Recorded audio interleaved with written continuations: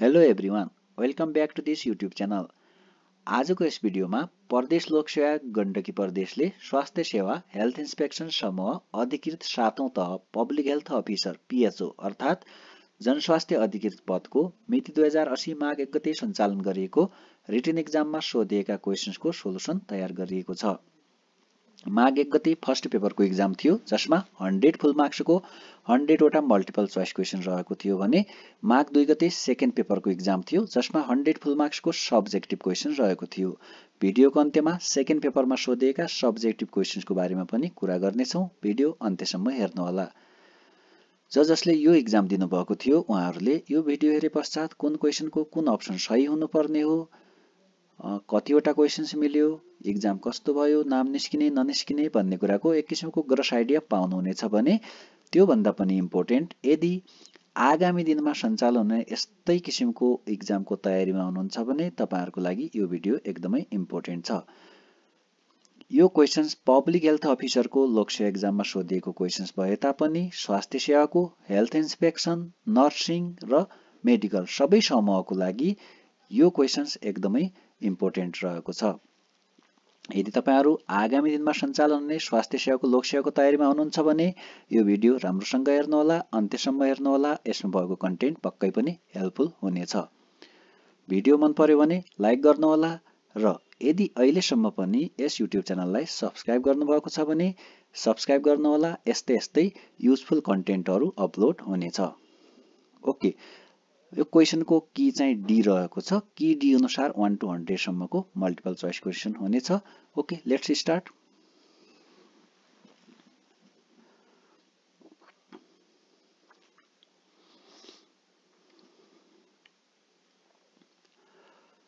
Okay, first question रहेको छ the number of population in different age group is referred as भनेर भनेको छ। यो भनेको चाहिँ एज ग्रुपको पपुलेसनलाई रिफर्ड एज भनेर छ। एज कम्पोजिसन हुन्छ। करेक्ट आन्सर इज बी हुने भयो। क्वेशन नम्बर 2 मा चाहिँ demographic process does not include भनेको छ। यो डेमोग्राफिक प्रोसेसमा चाहिँ मोर्बिडिटी चाहिँ परेन। अनि fertility, mortality, marriage, migration, social mobility यिनीहरु चाहिँ पर्ने भयो। सो यसको करेक्ट आन्सर चाहिँ बी हुने भयो। क्वेशन नम्बर 3 मा चाहिँ mortality is low and fertility is below the replacement level or is approaching that level भनेको छ। is the characteristic of ... stage on the demographic transition model भनेको छ। यस्तो चाहिँ यो pre industrial stage. Correct answer is option A हुने भयो यसको। क्वेशन नम्बर 4 मा the term population pyramid is used to represent भनेर भनेको छ। पपुलेसन पिरामिड भन्ने बित्तिकै एज र सेक्सको रिप्रेजेन्टेसन हो। यसमा चाहिँ करेक्ट आन्सर बी हुने भयो। The age and sex structure of an population. Okay, question number 5 मा the race rose spot appears in भनेर भनेको छ। यो रोज स्पोट रेस भनेको इन्टेरिक फिभरमा देखा पर्ने हो। सो अब यसको करेक्ट आन्सर चाहिँ इन्टेरिक फिभर भनेको टाइफाइड सेम थिङ हो। त्यही भएर correct answer is option A हुने भयो। रोज sports appear in typhoid fever. Question number 6 मा चाहिँ Negri bodies are scene in भनेको छ। यो नेग्री बडिज भनेको चाहिँ रेबिज भएको बिरामीको अटोप्सी गरेपछि देखिने कुरा हो, ब्रेनमा देखिने कुरा हो। सो यसको करेक्ट आन्सर चाहिँ डी हुने भयो। Negri bodies are scene in rabies. Correct answer is D. Question number 7 मा चाहिँ which of the following is the index of duration of malnutrition भनेको छ। अब ड्युरेसन भनेपछि क्रोनिक मालन्युट्रिसनको कुरा हुने भयो। यो भनेको चाहिँ हाइट फर एज अथवा यसलाई स्टन्टिङ पनि भनिन्छ। So correct answer of question number 7 is a, height for as. Question number 8 मा चाहिँ Sentinel surveillance is done for भनेको छ। अब सर्भिलेन्स भनेको चाहिँ अब यो कन्टिन्युअस स्क्रुटिनी नै हो। अब त्यसैमा सर्भिलेन्सको टाइममा एक्टिभ, प्यासिभ र सेन्टिनल पर्छ। अब सेन्टिनल सर्भिलेन्ससित रिलेटेड अरु कुरा यहाँ केही दिएको छैन। त्यही भएर करेक्ट आन्सर यसको सी नै हुने भयो। क्वेशन नम्बर 9 मा चाहिँ प्री ओबिज अकर्डिङ टु बीएमआई भनेर भनेको छ। अब बीएमआई क्याल्कुलेसन गरिसकेपछि त्यसलाई चाहिँ क्लासिफिकेसन गरिन्छ। अब क्याल्कुलेसनको लागि चाहिँ weight KG upon height metre स्क्वायरले calculation हुने भयो।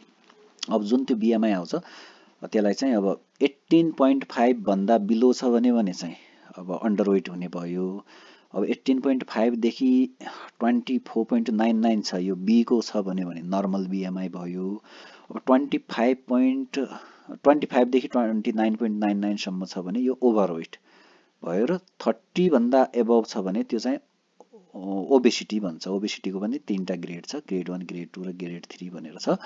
तर अब यहाँ प्री ओबेज भनेको छ, प्रिज ओबेज भनेर यही ओभरवेटलाई नै भन्ने हो। त्यही भएर correct answer is option C 25 to 29.99 हुने भयो। क्वेसन नम्बर 10 मा चाहिँ what is the root of administration of BCG in children भनेको छ। चिल्ड्रेनमा बीसीजी एडमिनिस्ट्रेसन गर्ने रुट भनेको छ सबभन्दा सजिलो क्वेसन। यो भनेको चाहिँ इन्ट्राडर्मल हो। अप्पर राइट अप्पर आर्ममा इन्ट्राडर्मल दिने हो। Correct answer is option be. Question number 11 मा चाहिँ oral polio vaccine is known as भनेको छ। ओरल पोलियो भ्याक्सिन सबिन भन्छ, इन्जेक्टेबल भयो भने साल्क है त। करेक्ट आन्सर त्यही भएर यसको बी हुने भयो। Oral polio vaccine is live vaccine also known as Sabin vaccine and killed injectable polio vaccine is killed polio vaccine also known as Salk vaccine भन्ने हो। त्यही भएर करेक्ट आन्सर यसको बी हुने भयो। क्वेसन नम्बर 12 मा चाहिँ लक ज is the main feature of भनेको छ। अब यो लक ज केमा हुन्छ भनेर सोध्न खोजेको छ। अब यो टिटानसको केसमा हुने कुरा हो। टिटानसमा चाहिँ यो मेसेक्टर मसल चाहिँ स्पाज्म भएर अनि स्ट्रङ्गेस्ट मसल भन्यो भने नि बडीको त्यही मेसेक्टर नै हो। त्यही भएर मेसेक्टर मसल स्पाज्म भएर लक ज हुने गर्छ। त्यही भएर correct answer is option C हुने भयो। क्वेसन नम्बर 13 मा चाहिँ best mode to control leprosy under the national leprosy eradication programme भनेर भनेको छ। अब लेप्रोसी कन्ट्रोलको लागि बेस्ट भनेको त हाई रिस्क केमोथेरापी पनि गरिँदैन, मास केमोथेरापी गरिने कुरो नि भएन।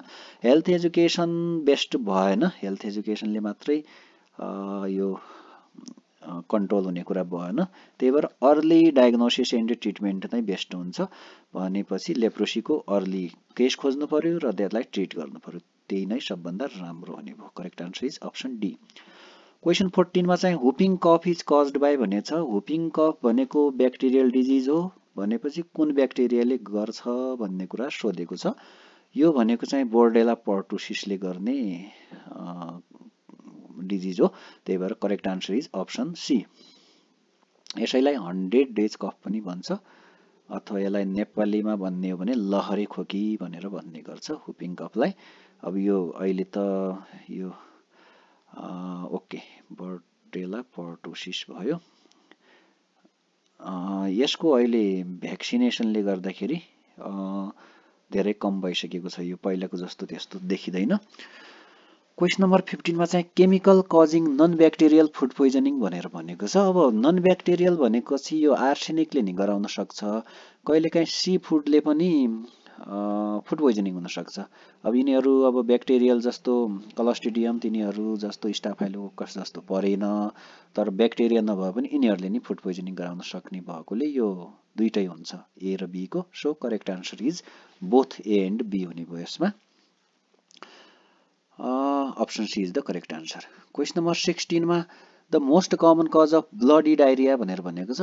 ब्लडी डायरिया कहिलेकाहीँ स्चेरिया कोलाईमा पनि हुन सक्छ, तर खासमा ट्राभलर्स डायरिया भन्यो भने ई कोलाईतिर जाने हो। ब्लडी भन्यो भने चाहिँ सिजेलातिरै जान बेटर हुन्छ।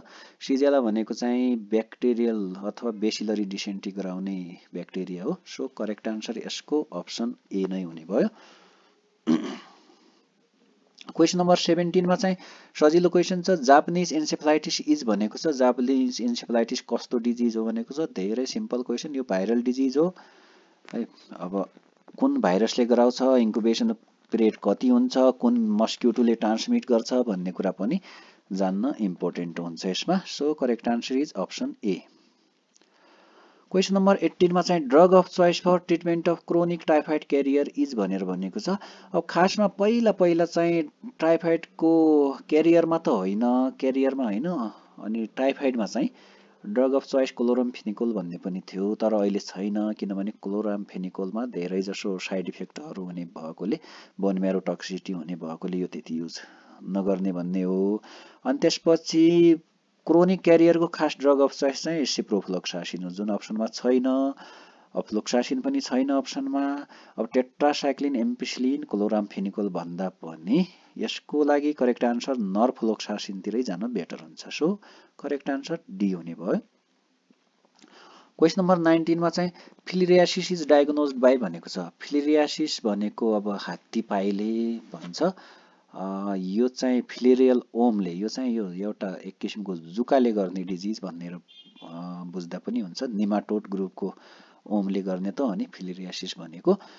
अब यो जुन यसको डायग्नोसिस गरिन्छ, यसमा चाहिँ खासमा यो कस्तो हुन्छ भन्दाखेरि नक्चुर्नल हेबिटको हुन्छ के, राति मात्र ब्लडमा भेटिन्छ यसको अर्गानिजम, तर दिउँसो चाहिँ भेटिँदैन। त्यस्तो बेला चाहिँ डिसी प्रोभोकेसन टेस्ट भनेर गर्नुपर्ने हो। खासमा डाइथाइल कार्बामाजिन दिने 2 mg/kg त्यो दियो भने त्यसको अर्गानिजम ब्लडमा आउँछ अनि ब्लड स्याम्पल दिने अनि हेर्ने भन्ने कुरा हो। तर त्यो दिएको छैन, त्यही भएर ब्लड स्याम्पल मात्रै भने गाह्रो हुन्थ्यो। 8 नाइट भनेको छ त नाइटमा त देखिहाल्छ त्यो नदिए पनि। So correct answer is option A हुने भयो।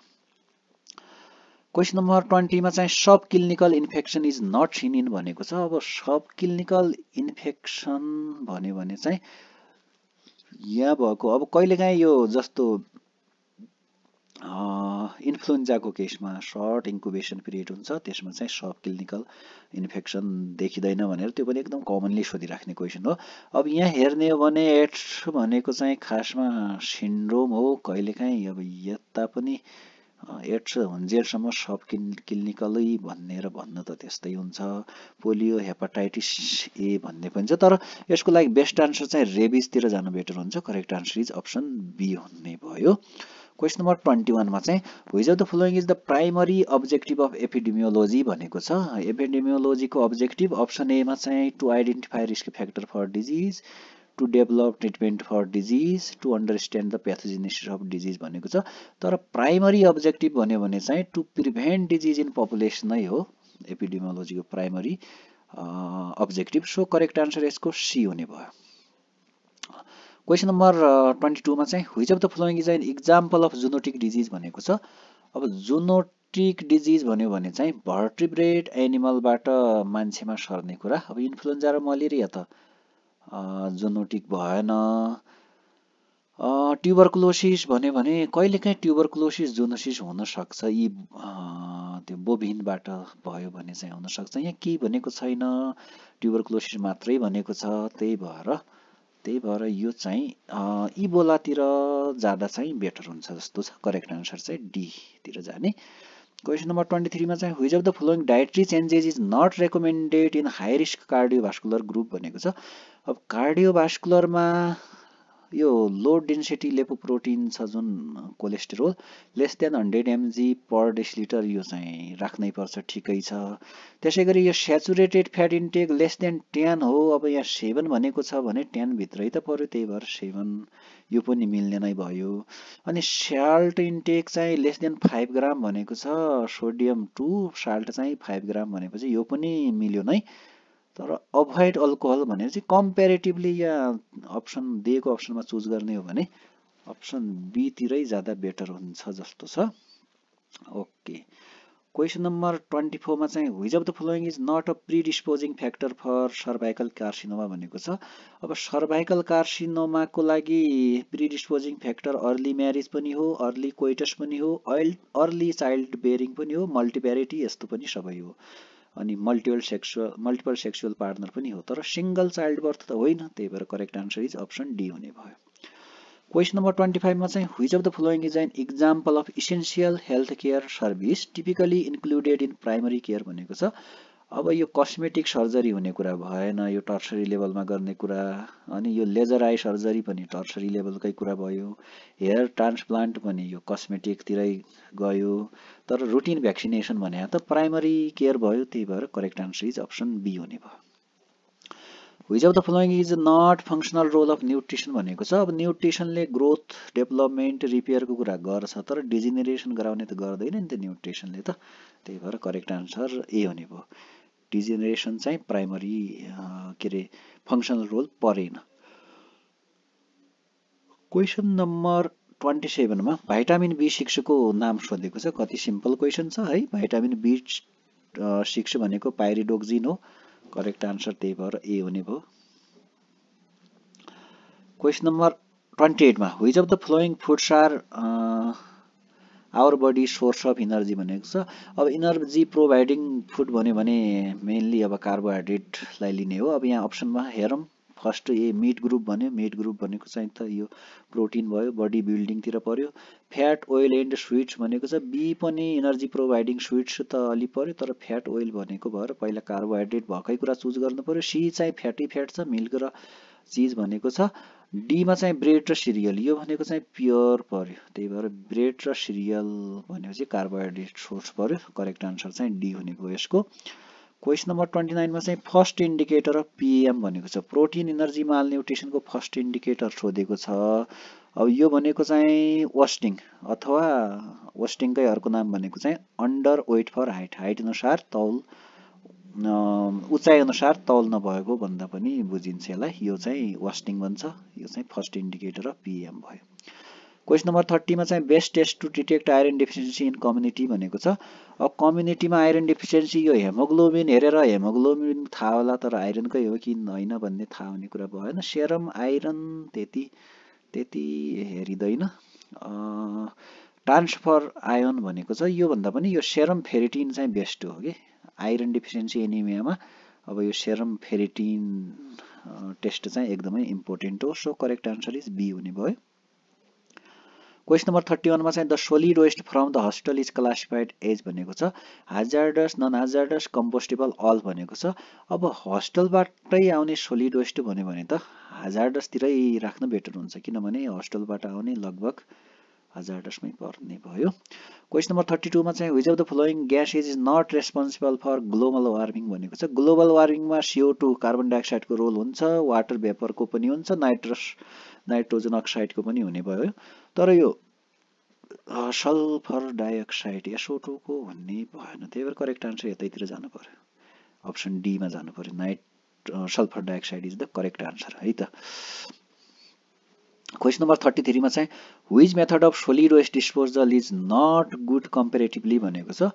अब यसलाई कस्तो तरिकाले हेर्नुपर्छ भने डम्पिङ पनि राम्रो त होइन, तर इन्सिनरेसन यो हस्पिटल वेस्ट म्यानेजमेन्टको राम्रो मेथड चाहिँ हो। अब वेस्ट चाहिँ राम्ररी डिस्पोज हुने भयो यसले, तर यसले अर्को समस्या ल्याउने भयो। इन्भाइरोमेन्ट लाई चाहिँ ह्याम्पर गर्ने कुरा आउने भयो। त्यही भएर त्यो भन्दा त डम्पिङ बरु टाढा छ भने डम्पिङले त्यति हो नगर्ला भन्ने जस्तो पनि हो। त्यही भएर इन्सिनरेसनतिरै जानु बेटर हुन्छ।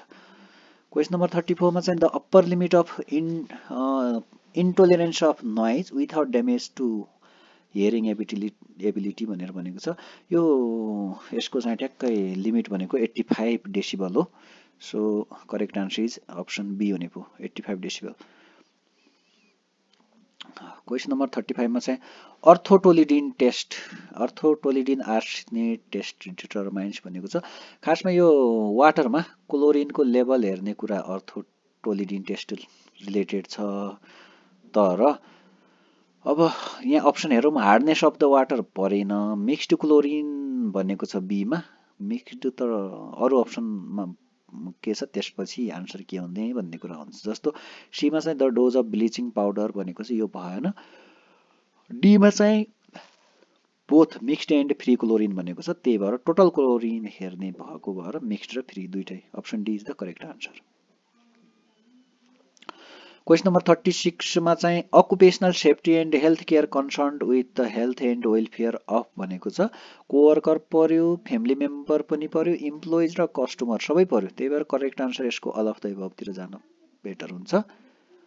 क्वेसन नम्बर 37 मा चाहिँ all are occupational cancer accept भनेको छ। यो कुनै न कुनै अकुपेसनसित रिलेटेड क्यान्सर भन्यो भने चाहिँ लिभर क्यान्सर पनि पर्यो, ब्लाडर क्यान्सर पनि अकुपेसनलमा पर्यो, तर लङ क्यान्सर पनि अकुपेसनल पर्यो। ब्रेस्ट क्यान्सर चाहिँ अकुपेसनल होइन है। ओके, यो एकदमै important question. Breast cancer is not occupational, not an occupational cancer है। Okay, correct answer is option D. Question number 38 मा चाहिँ एबेस्टोसिस can be prevented by using safer types of asbestos like भनेको छ। अब यहाँ सेफर टाइपको एबेस्टस कुन हो भनेको छ एमोसाइट, क्रोसिडोलाइट, क्रायोसोलाइट र बोथ ए एन्ड बी भनेको छ। यसको करेक्ट आन्सर भनेको ए एन्ड सी, यो एमोसाइट र क्रायोसोलाइट हुन्छ। किनभने यो एमोसाइट भनेको चाहिँ ब्राउन एबेस्टस भयो, क्रायोसोलाइट भनेको चाहिँ व्हाइट एबेस्टस भयो भने क्रोसिडोलाइट भनेको चाहिँ ब्लू एबेस्टस भयो। अब यसो हेर्ने हो भने यो ब्राउन एबेस्टस र व्हाइट चाहिँ सेफर मानिन्छ, ब्लू चाहिँ मानिँदैन। त्यही भएर यहाँनिर अर्को क्वेसन पनि के बन्न सक्ने भयो भने यो व्हाइट, ब्राउन र ब्लूबाट पनि क्वेसन आउन सक्ने भयो। त्यही भएर यो एकदमै इम्पोर्टेन्ट क्वेसन छ। Correct answer is option D भयो यसको। क्वेसन नम्बर 39 मा चाहिँ which of the following is not related to हाजार्ड्स of hot working environment भनेको छ। अब हट वर्किङ इन्भाइरोमेन्टमा चाहिँ हिट क्र्याम्प्स भन्छ हुने नै भयो, बर्न्स पनि हुने नै भयो टेम्परेचर अब एक्सेसिभ छ भने यो सिन्कोपी पनि हुनसक्छ कहिलेकाहीँ, अब डिहाइड्रेसन भएर अथवा हिट स्ट्रोक भएर सिन्कोपी पनि हुन सक्ने भयो। तर यो चिल्बिलेन्स भनेको चाहिँ कोल्ड इन्जुरी हो, कोल्ड रिलेटेड इन्भाइरोमेन्टमा हुने कुरा हो। चिल्बिलेन्स भनेको एक किसिमको र्यास आउँछ कोल्ड एक्सपोजरसित, त्यसैलाई चिल्बिलेन्स भन्ने हो। सो यसको correct answer is option C हुने भयो। क्वेसन नम्बर 40 मा चाहिँ the most important measures for an एफिसिएन्ट occupational health service is भनेको छ। अकुपेसनल हेल्थ सर्भिस चाहिँ एफिसिएन्ट छ कि छैन भनेर हेर्नको लागि चाहिँ प्रिभेन्टिभ मेजरहरू, मेडिकल केयर र फर्स्ट एड कस्तो छ भन्ने कुराले जनाउँछ। So correct answer is option D हुने भयो। 41 मा चाहिँ flowing are used in the planning of health education accept भनेको छ युजिङ सिम्पल वर्ड्स, यो इम्पोर्टेन्टै छ। कभर फेल्ट निड त कभर गर्नै पर्यो। इन्स्योरिङ पार्टिसिपेसन पनि इन्स्योर गर्नै पर्यो। तर क्याची स्लोगन चाहिँ इम्पोर्टेन्ट छैन। So correct answer is option D, क्याची slogan चाहिँ चाहिएन। 42 मा चाहिँ principal of health education should be, health एजुकेसनको principal भनेको चाहिँ इन्ट्रेस्टिङ टु पिपल हुनै पर्यो। त्यसपछि प्रोमोट्स पार्टिसिपेसन अफ पिपल, यो पनि हुनु पर्यो। ब्रिङ अबाउट मोटिभेसन पनि यो पनि हुनु पर्यो। सो यसको करेक्ट आन्सर चाहिँ अल अफ द एबभ हुने भयो। D is the correct answer. Question number 43 मा चाहिँ an example of to way discussion भनेको छ। यो सेमिनार भयो, सेमिनार टु वे भएन, रोल प्लेइङ पनि टु वे भएन, सिम्पोसियम पनि टु वे भएन, तर ग्रुप डिस्कसन चाहिँ भयो। So best example of to way communication is group discussion. So यसमा चाहिँ करेक्ट आन्सर भनेपछि डी हुने भयो। Group discussion is the best example of to way discussion. Question number 44 मा चाहिँ सोसियल बिहेभियर चेन्ज कम्युनिकेसन, एसबिसिसी को कुरो गरेको छ, बिसिसी अथवा एसबिसिसी भनेर भन्छ। व्हिच प्रमोट्स चेन्ज इन भनेको छ, नलेज चेन्जमा पनि हेल्प गर्छ, एटिट्युड चेन्जमा पनि हेल्प गर्छ, बिलिफमा पनि गर्छ। त्यही भएर SBC promotes change in all of the above. Correct answer is D हुने भयो। क्वेसन नम्बर 45 मा चाहिँ community groups who monitor changes in water and air quality are example of भनेको छ। Community groups who monitor changes in water and air quality भनेर भनेको छ। Information डिसिमिनेसन यो भएन, health risk appraisal and wellness assessment पनि भएन, लाइफस्टाइल एन्ड बिहेभियर चेन्ज पनि भएन। यो इन्भाइरोमेन्टल हेल्थ प्रोग्राम चाहिँ बेटर होला। करेक्ट आन्सर डी तिर जानु पर्यो। क्वेसन नम्बर 46 मा चाहिँ when developing health promotion plan with client the nurse educator should take the role of भनेको छ। यो हेल्थ प्रमोसन प्लान बनाउँदाखेरि नर्स एजुकेटरले चाहिँ एडभाइजर भएन, काउन्सिलर भन्दा पनि रिसोर्स पर्सन हुने भयो। All of the correct answer is option C जानु पर्यो। क्वेसन नम्बर 47 मा चाहिँ A 22 years old male client want to start an exercise program. 22 वर्षको छ, ऊ एक्सरसाइज गर्न चाहन्छ, but he says he doesn't have the time to or money to attend a fitness club भनेको छ। The nurse recognizes the behavior specific cognition and effect variable of भनेको छ। यसको भनेको चाहिँ यो perceived barriers to action तिर जानुपर्ने भयो। करेक्ट आन्सर बी तिर जाँदा बेटर हुन्छ। क्वेसन नम्बर 48 मा चाहिँ what is the health belief model भनेको छ। Health belief model commonly used for the health promotion and education. यो हेल्थ प्रमोसन र एजुकेसनमा युज हुने हेल्थ बिलिफ मोडेल भनेको चाहिँ टु अन्डरस्ट्यान्ड द यो हेल्थ बिहेभियरलाई अन्डरस्ट्यान्ड र प्रिडिक्ट गर्ने एउटा मोडेल हो health belief model. So correct answer is option C, understanding and predicting health related behaviour.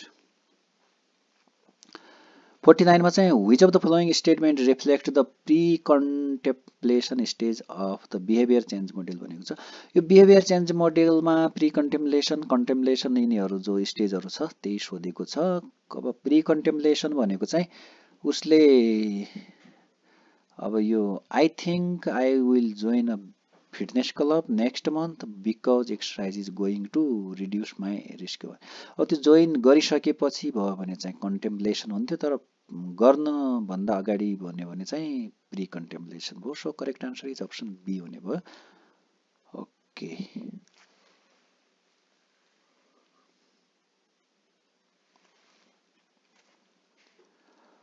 Question number 50 मा चाहिँ all of the following are group method of health education accept भनेको छ। यो brain storming ग्रुपमै हुने कुरा भयो, demonstration पनि ग्रुपमै हुने भयो, सिम्पोजियम पनि ग्रुपमै हुने भयो, तर पर्सेप्सन परेन। So correct answer is option C हुने भयो यसको। क्वेसन नम्बर 51 मा चाहिँ what does universal health coverage mean भनेको छ। युएससी भनेको युनिभर्सल हेल्थ कभरेज भनेको के हो भन्ने कुरा सोधेको छ। यो भनेको चाहिँ यो अप्सन ए को जुन छ यो चाहिँ डेफिनेसन जस्तै हो। Universal health coverage means that all individuals and communities receive the health services they need when and where they need them भनेको छ। जुन चाहिएको जहिले चाहियो जहाँ चाहियो चाहिएको हेल्थ रिलेटेड सर्भिसहरू पाउने कुरा चाहिँ यसमा पर्यो। ओके, त्यसपछि correct answer is option A भयो। क्वेसन नम्बर 52 मा चाहिँ एसडिजिज टु बी एचिभड बाई भनेर भनेको छ। यो एसडिजी भनेको चाहिँ अहिले रनिङ भइरहेको छ। 2015 सेप्टेम्बरदेखि यो कुरा गर्ने भयो अनि 16 देखि लागू भयो after completion of the MDG. अनि त्यसपछि 16 टु 30 15 वर्षको हो। अब अहिले 24 भनेपछि 13 मा सकिन्छ। 30 मा correct answer is option D हुने भयो। Option D is the correct answer 2030। Question number 53 मा first level of contact of individuals the family and community with the national health service is भनेको छ। नेसनल हेल्थ सर्भिससित पहिलो contact भनेको individual family जसको भयो भने आउटरिच क्लिनिक होला अथवा अर्बन हेल्थ सेन्टर होला अथवा यो कम्युनिटी हेल्थ युनिट होला, हेल्थ पोस्ट, पिएचसी जे भयो भने यिनीहरू नै हुन्। अब इम्युनाइजेसन क्लिनिक यिनीहरू हुन्। यिनीहरू भनेको चाहिँ प्राइमरी केयर लेभलका पर्यो। त्यही भएर करेक्ट आन्सर यसको अप्सन ए हुने भयो। क्वेसन नम्बर 54 मा चाहिँ basic health service package include भनेको छ। अब बेसिक हेल्थ सर्भिसमा चाहिँ प्रिभेन्टिभ केयर त पर्ने नै भयो, न्युट्रिसनल सपोर्ट पनि पर्ने भयो, both of them non of them. कति सजिलो क्वेसन सोधेको छ, बोथ अफ देम हुने भयो। Correct answer is option C. Question number 55 मा which of the following principal is central to primary health care as आउटलाइन्ड in the अल्मा-आटा declaration 1978 भनेको छ। यो भनेको चाहिँ युनिभर्सल एक्सेसको कुरा हो। Universal access, community involvement and equity भनेर भनेको छ।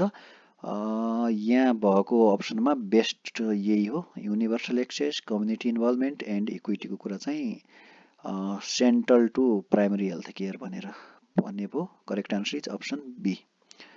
क्वेसन नम्बर 56 मा चाहिँ इन्टरनेसनल नेपाल फेलोसिप आइएनएफ को कुरो गरेको छ। Okay, international Nepal fellowship INF focus on केमा फोकस गर्छ आइएनएफले भनेको छ। यो चाहिँ लेप्रोसी भयो, टिबी भयो अनि एचआइभी एड्स यो प्रोग्रामहरू चलाउने हो यो एउटा अर्गनाइजेसनले। So correct answer is option A हुने भयो। त्यसपछि 57 मा चाहिँ एसिएआरओ स्ट्यान्ड फर भनेर एसिएआरओ को फुल फर्म सोधेको छ। एसिएआरओ को फुल फर्म भनेको चाहिँ south east Asia regional office भनेर भनेको हो। So correct answer is option A, south east Asia regional office एसइएआरओ। त्यसपछि क्वेसन नम्बर 58 मा four notifiable disease under the international health partnership 2005 include all accept भनेको छ। अब यो एकदमै इम्पोर्टेन्ट क्वेसन है। यसमा small पक्स, poliomyelitis due to wild type polio virus, malaria, severe acute respiratory syndrome भनेको छ। यो मलेरिया चाहिँ परेन। स्मल पक्स त अब उतै भइसकेको कुरा भयो, तै पनि राखेको छ। पोलियोमाइलाइटिस र सार्स मेन चाहिँ, तर मलेरिया परेन। Correct answer is option C. Okay, यो 4 diseases requiring notification by WHO in all circumstances under the ISR 2005 भनेर भनेको छ। इन्टरनेसनल हेल्थ रेगुलेटरी भनेर भनेको हो। यो स्मल पक्स भयो, poliomyelitis due to wild type polio virus, human influenza caused by new sub type र severe acute respiratory syndrome SARS भनेर यो चारवटालाई चाहिँ मानेको छ ISR 2005 अनुसार। तर यो चारवटा मध्ये यो तीनटा त यो क्वेसनमा दिएको छ, मलेरिया छैन। So correct answer is option C. Question number 59 मा चाहिँ every year on 7 April the world health organisation celebrates it's anniversary the day it's constitution comes into force. How old will WHO be this year भनेको छ। यो 1948 को कुरा हो, April 7 को कुरा। अब अहिले 2003 भयो। यो हिसाब गर्ने हो भने 75 इयर्स हुने भयो। सो WHO कति बुढो भयो भन्दाखेरि 75 वर्षको भयो भन्ने कुरा चाहिँ यो क्वेसनले सोधेको छ। Correct answer is option C.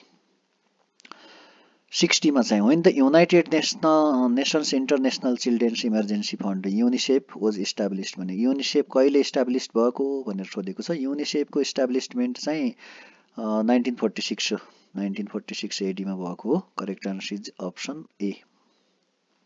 61 मा चाहिँ it is a relatively new dimensions of health which refers to that part of the individual that reaches out, strives for meaning and purpose in life भनेर भनेको छ। यो भनेको चाहिँ यो spiritual dimension of health भनेको न्यू डाइमेन्सन भनेको छ नि त। न्यू भनेको चाहिँ अहिले नयाँ कन्सेप्टमा चाहिँ स्पिरिचुअल कुरालाई पनि समेटेको छ। So correct answer is option D हुने भयो। क्वेसन नम्बर 62 मा चाहिँ the disease which was known as father of public health भनेर भनेको छ। फादर अफ पब्लिक हेल्थ भनेको कलेरा। कति सिम्पल क्वेसन छ। Option D is the correct answer. 63 मा चाहिँ द अर्लिस्ट पब्लिक हेल्थ ल वाज प्रोमोगेटेड इन भनेर भनेको छ। यो भनेको चाहिँ पब्लिक हेल्थ ल सबभन्दा पहिला चाहिँ यो उसमा इङ्ल्यान्डमा लागू भएको हो। So correct answer is option A हुने भयो यसको। क्वेसन नम्बर 64 मा चाहिँ burden of disease is given by भनेको छ। अब डिजिजको बर्डन चाहिँ यो प्रोपोर्सनल मोर्टालिटी रेटले दिने भयो। डिजिजको बर्डन कस्तो छ भन्ने कुरा चाहिँ proportional mortality rate. Correct answer is option D. Question number 65 मा चाहिँ the pulling and पर्चिङ mechanism is negligible in भनेको छ। यो भनेको चाहिँ यो प्रोभाइडर पेमेन्ट्समा चाहिँ correct answer is option D हुने भयो। क्वेसन नम्बर 66 मा चाहिँ what is the primary purpose of conducting a health care needs assessment. Health care need असेसमेन्टको primary purpose चाहिँ के हो भन्ने कुरा सोधेको छ। यो भनेको चाहिँ to identify the specific health care services required by a population भनेर यसको आन्सर हुन्छ। Correct answer is option be. Question number 67 मा चाहिँ what is the main objective of cost effectiveness analysis CEA in the economic evaluation of healthcare system भनेको छ। Health इकोनोमिक्सबाट question रहेको छ। यसको करेक्ट आन्सर हुने भयो to determine the relative efficiency of different health care intervention. यसको correct answer is option C. 68 मा चाहिँ in a क्यापिटेसन payment system health care providers are रिइम्बर्स्ड based on भनेको छ। क्यापिटेसन पेमेन्ट सिस्टममा करेक्ट आन्सर यसको हुन्छ a fixed amount per patient regardless of the service provided भनेर use हुने भयो। So correct answer is option C. 69 मा चाहिँ the desire willingness and ability to play for any commodity is भनेको छ, यो भनेको चाहिँ डिमान्ड हो। The desire, willingness and ability to play for any commodity is demand. Correct answer is option C हुने भयो। क्वेसन नम्बर 70 मा चाहिँ quantitative method of management include all of the following accept भनेको चाहिँ यो म्यानेजमेन्ट बाई अब्जेक्टिभ चाहिँ quantitative मेथडमा परेन। अनि cost benefit analysis, cost effective analysis, planning, programming, budgeting system यिनीहरू चाहिँ पर्यो। So correct answer is option D. 71 मा चाहिँ changing concept of health includes all accept भनेको छ साइकोलोजिकल कन्सेप्ट, बायोमेडिकल, होलिस्टिक र जियोग्राफिकल भनेको छ। यो करेक्ट आन्सर जियोग्राफिकल भयो। साइकोलोजिकल, बायोमेडिकल र होलिस्टिक चाहिँ पर्यो तर जियोग्राफिकल परेन। So correct answer is option D. Programme evaluation and review technique PERT is based on भनेको छ। यो PERT is based on quantitative मेथडमा based हुने भयो र correct answer is option C. Question number 73 मा चाहिँ lack of knowledge, skill or information is a sign of need for भनेर भनेको चाहिँ एकदमै इम्पोर्टेन्ट क्वेसन, धेरै पटक सोधेको कुरा। यो भनेको चाहिँ अब ट्रेनिङको आवश्यकता पर्यो भन्ने कुरा हो। नलेज पनि छैन, स्किल पनि छैन, त्यही भएर correct answer is option A training. Question number 74 opportunity cost refers to भनेको छ। अपर्च्युनिटी कोस्ट भन्यो भने चाहिँ यो benefit lost due to not being able to use the resources on another intervention भनेर यता जाँदा बेटर हुन्छ। Correct answer is option D तिर जानु बेटर भयो है त। क्वेसन नम्बर 75 मा चाहिँ according to old data Atlas in 2020 out of pocket expenditure as a share of current health expenditure for Nepal was भनेको छ 2020 को अनुसार चाहिँ यो 54.2% रहेको छ। So correct answer is option C. 75 भयो, त्यसपछि ओके 77 मा चाहिँ which of the health promotion approaches does focus on activity that aims to reduce morbidity and premature mortality of disease. Such activities are targeted towards whole population at high risk group भनेको छ। यसको correct answer भनेको चाहिँ यो behavioural change तिर जाने भयो। Correct answer is option be. Okay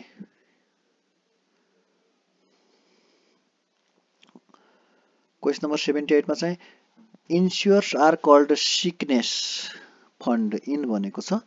यो कुन मोडेलमा चाहिँ इन्स्योर्सलाई सिकनेस फन्ड भनेर भनिन्छ भनेको छ। यो इन्सुरेन्सको मोडेलको कुरा गरेको छ। यो भनेको चाहिँ बिस्मार्क मोडेलमा चाहिँ सिकनेस फन्ड भन्ने भयो। Correct answer is option be हुने भयो। क्वेसन नम्बर 79 मा चाहिँ suppose the public health graduates increase, which of the following statement is true in the labor market for public health graduates भनेको छ। यहाँ स्पेलिङ मिस्टेक भएको, ग्रेजुएट्स हो माथि पनि। यसमा भनेको चाहिँ यो D supply curve will shift to the right. यस्तो अवस्थामा चाहिँ त्यो सप्लाई कर्भ चाहिँ राइट शिफ्ट हुने भयो। करेक्ट आन्सर डी भयो।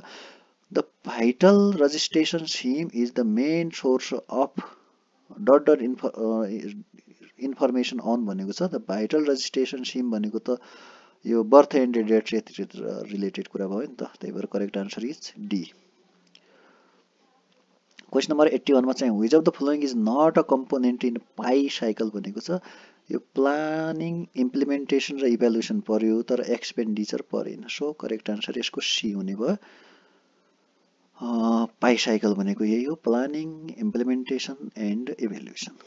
82 मा चाहिँ the time interval between placing an order and receiving delivery is called. Order राखेदेखि delivery आउँदासम्मको जुन टाइम पिरियड छ त्यसलाई भन्छ लिड टाइम भन्छ। सो करेक्ट आन्सर यसको ए हुने भयो, लिड टाइम। क्वेसन नम्बर 83 मा चाहिँ expenditure once made but can't be recovered is called भनेको छ। यो यस्तो एक्सपेन्डिचरलाई भन्छ सङ्क कोस्ट भन्छ। Correct answer is option be, सङ्क cost. Question number 84 मा primary health centre should provide भनेको छ medical care, prevention and control of locally endemic disease, basic laboratory services भनेको छ यो पिएचसी को कुरा सोधेको छ। पिएचसी मा चाहिँ लगभग यो ए बी र सी सबै हुन्छ। सो करेक्ट आन्सर चाहिँ डी हुने भयो, all of the above. Question number 85 मा चाहिँ to major health status of a community which indicator is used भनेको छ।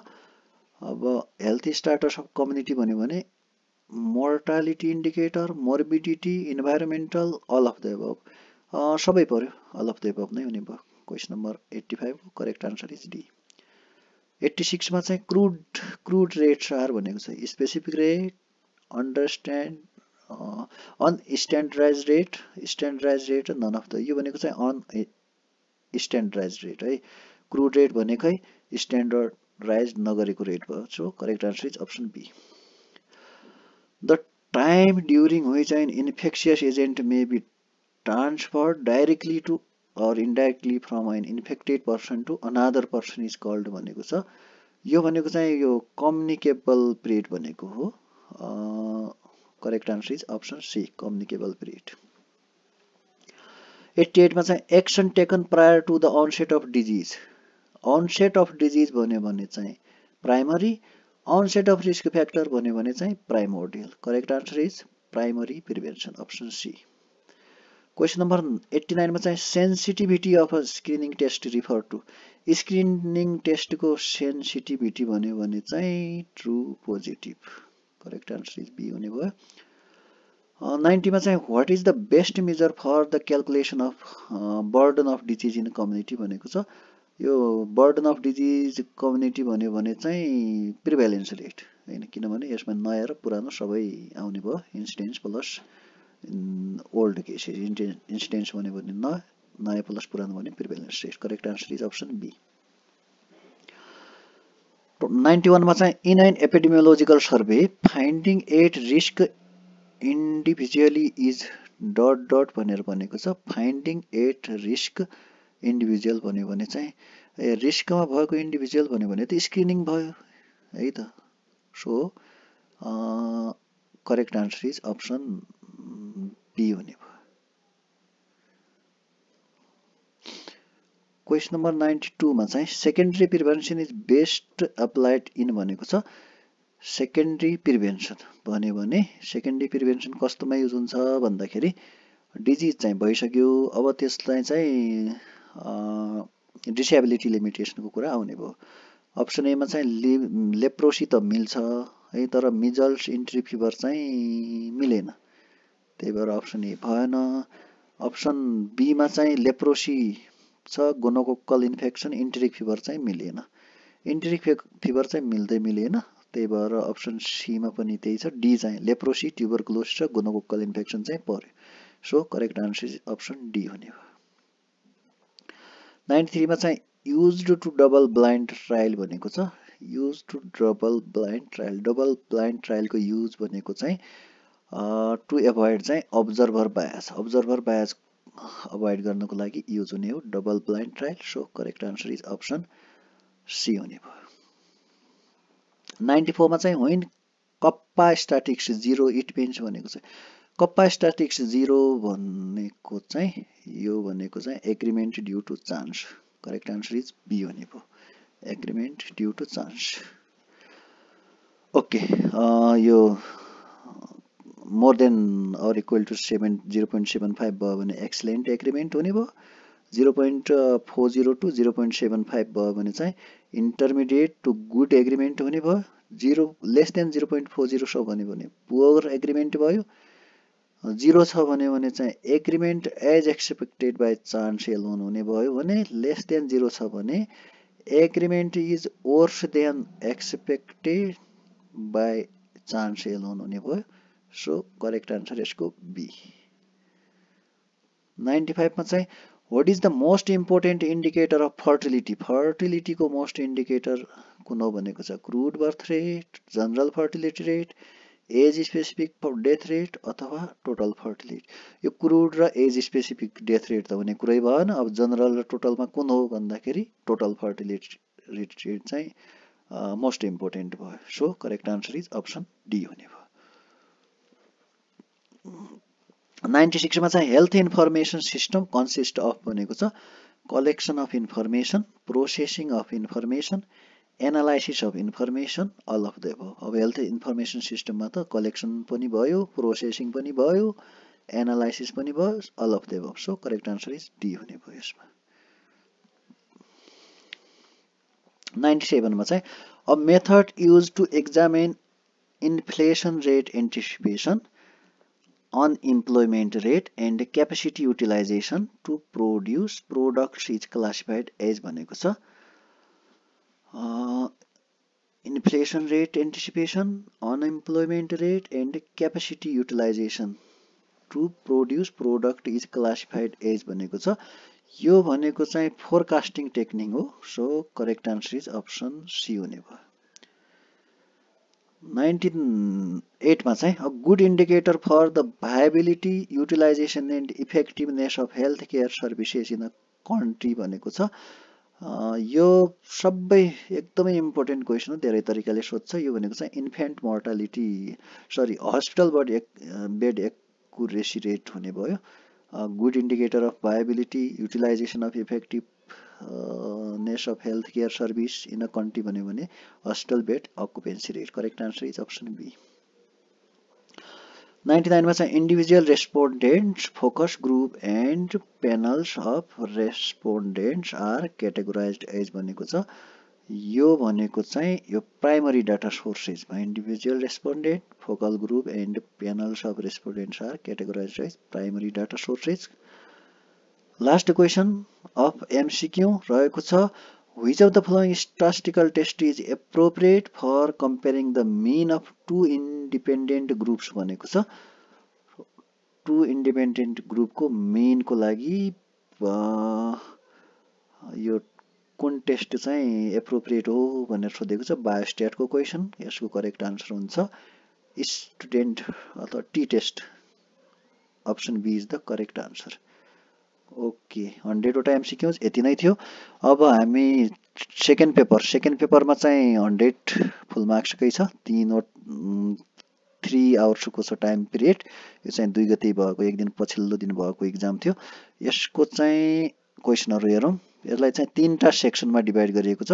Section A, section be, section C र सेक्सन डी. 4वटा सेक्सनमा छ. सेक्सन ए मा चाहिँ 3वटा क्वेसन छ. क्वेसनहरुमा चाहिँ what are the 5 Ki features of the Gandaki Health Policy 2078, critically review the first 5-year plan of Gandaki province भनेर 5+5 10 marks को छ. त्यसै गरी क्वेसन 2 मा चाहिँ right short note on ethical issues in health हो. प्रिन्ट मिस्टेक भएछ. Ethical issues in health 5 marks को र त्यसपछि हेल्थ एन्ड ह्युमन राइट भनेर 5 मार्क्स को छ. त्यसपछि क्वेसन नम्बर 3 मा चाहिँ discuss social, cultural and environmental determinants for the protection, promotion and improvement of public health considering the public health service act 2075 of Nepal भनेर सोधेको छ. 10 मार्क्स को रहेको छ. त्यसै गरी सेक्सन बी मा चाहिँ 3टा क्वेसन छ. How can the development of health profile contribute to early disease detection and prevention strategy and what ethical consideration should be taken into account when sharing and using this health information भनेर 5+5 10 marks को दिएको छ. त्यसै गरी question number 5 मा रहेको छ what are the most effective and equitable method of financing health care system to ensure access to quality health care service for all member of society, describe briefly भनेर 10 marks को रहेको छ. Question number 6 मा चाहिँ define demand side and supply side health financing and discuss the effect of demand and supply side health financing on infant, child and maternal mortality in Nepal with example भनेर 10 marks को रहेको छ. त्यसै गरी section C मा 2 questions रहेको छ.